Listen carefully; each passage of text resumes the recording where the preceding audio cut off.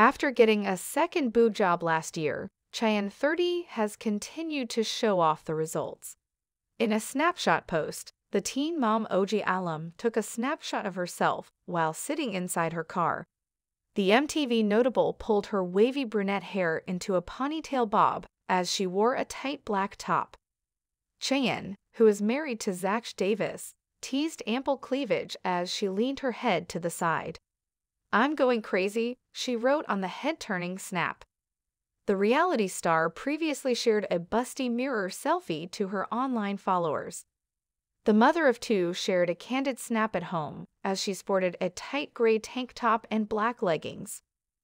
With her hair braided, she ditched the brow while covering half of her face with the cell. Zach, 32, and Cheyenne share their youngest child, 1-year-old son Ace. She also shares her 6-year-old daughter Ryder with her ex Corey Wharton. "I want to break them."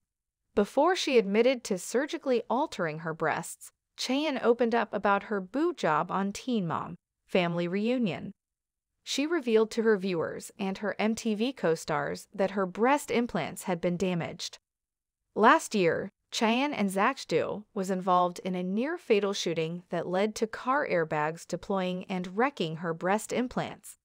In a confessional at the time, she shared, "I just got my boobs fixed. I don't want to break them so soon, so bungee jumping is out."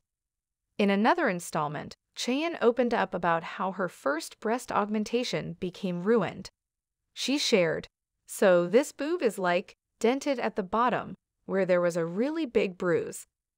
At first, I was like, okay, it's just a physical thing. I'm not stuck on it because who cares? I'm alive. My boob is dented. I don't give if ***. She continued, "But this one, the muscle collapsed. So it pushed my implant up here. So my implant sits on top of my chest, and it's hard as a rock. And it hurts so bad when I lay on my back. It sticks out." Before the surgery took place, the TV personality cried, "I don't want to go back under. I just feel like I'm scared that if I go under, am I gonna wake up? I feel like God already gave me my second chance. And what am I doing with my life? Going to get my boobs fixed?"